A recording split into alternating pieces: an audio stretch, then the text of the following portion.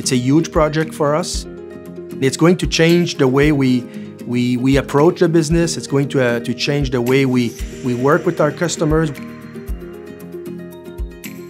Our company was founded in 1946 by my grandfather, and at the time it was a small trucking company. 75 years later, we offer a wide range of services to our customers. The biggest challenge we wanted to address with this project is really the labor, the capacity. Our capacity was very tight at the time. ASRS system, what it will do at our facility is that a human will still be at the dock unloading trailers, put it on a conveyor, and then the pallet will travel through a series of gates to make sure that the pallet is straight, and then it will go into the tower, and from there the cranes will have a single cranes and double capacity crane where it's going to take the pallet and put it away into the tower automatically. No human intervention. It's dark in the building. There's no lights.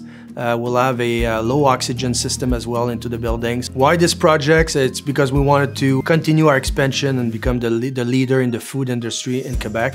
And the most important, our customers. Customers for us are very excited about these projects and waiting to embark this journey with us.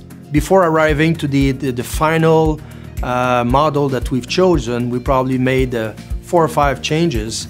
And Dematic was very proactive into this and in coming to us with different solutions. So capacity of adaptation, innovation, speed, proactivity.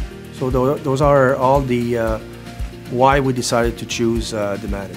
For our business opportunities and business development at Robert, we're going to roughly double up our capacity in the frozen and 30–40% more into the chilled environment. So for us, it's a huge opportunity, and we're happy to have made this investment because in the long run, I think it's going to pay.